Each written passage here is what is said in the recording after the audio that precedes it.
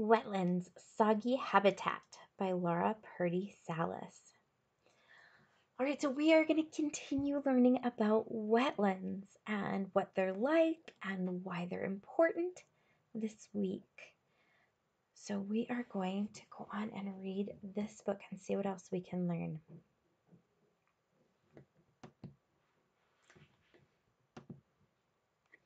What is a wetland? What do you call an area of land that is covered with water? A wetland, of course. A wetland is a soggy ecosystem. An ecosystem is all of the living and non-living things in a certain area. It includes plants, animals, water, soil, weather, everything. All wetlands have three main things in common. They have water at least part of the year, their soil is very wet, and they're filled with water-loving plants.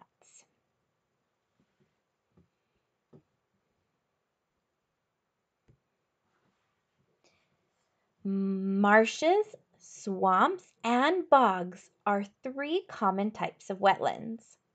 Each has its own kinds of plants. Grasses and cattails grow in marshes. This is a marsh right here. Shrubs and trees live in swamps. See the swamp here. Mosses and evergreen plants grow in bogs. Bogs are made of thick layers of peat. Peat is a spongy soil made of dead plants. Wetlands have important jobs to do. They give animals a place to live and raise their young.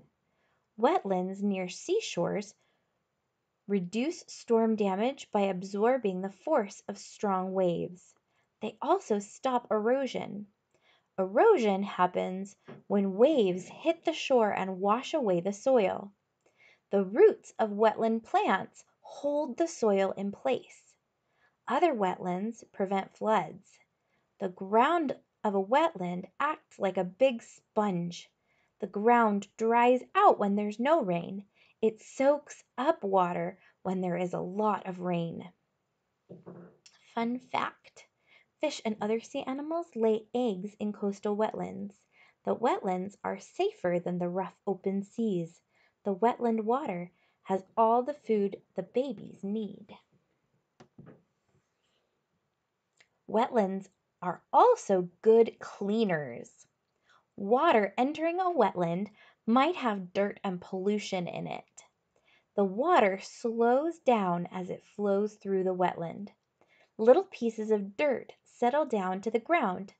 The water that exits the wetland is cleaner than the water that entered. Fun fact: farmers often use extra water from nearby wetlands. They water their crops with it or give it to their animals to drink. Because wetlands are such good cleaners, farmers know the water is safe.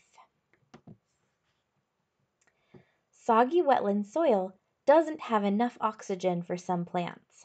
Green ash trees, alligator weeds, and other plants have hollow stems or roots. The plants use these stems and roots like straws to suck in more oxygen. Some wetland soil doesn't have the food plants need. Plants have to get food other ways.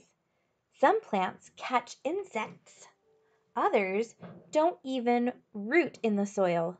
Duckweed soaks up food right from the water.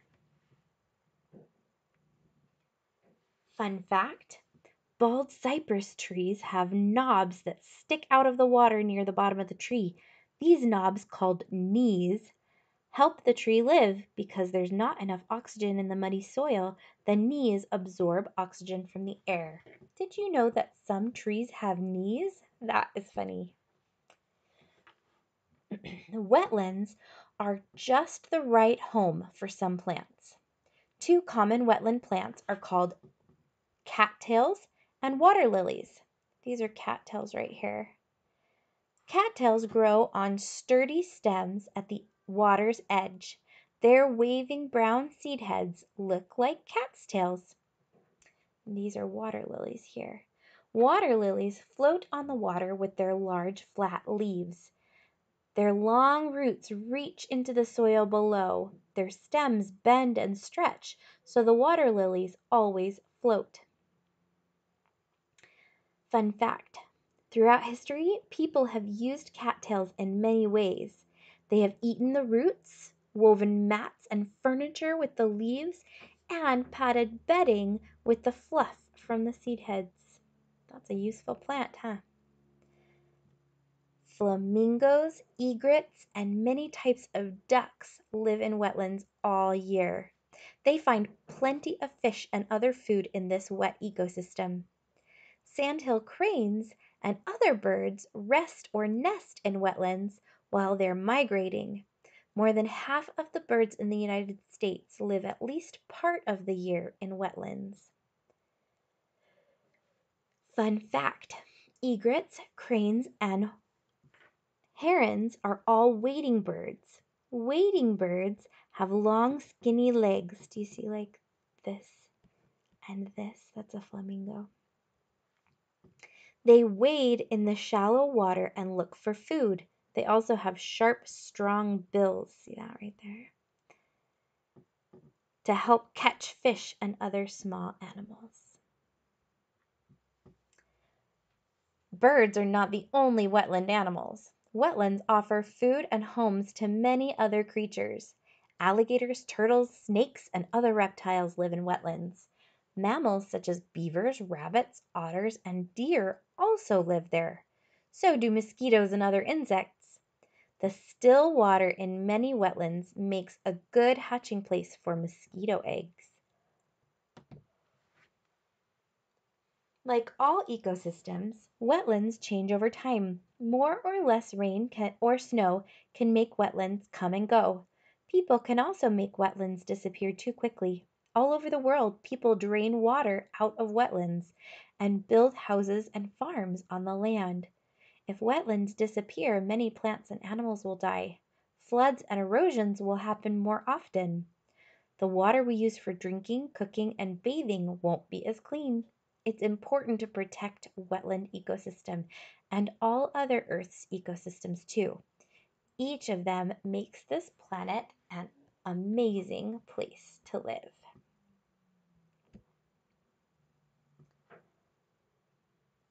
All right, my friends, so now you have a wetlands experiment to go do. Have fun with that and have a great day.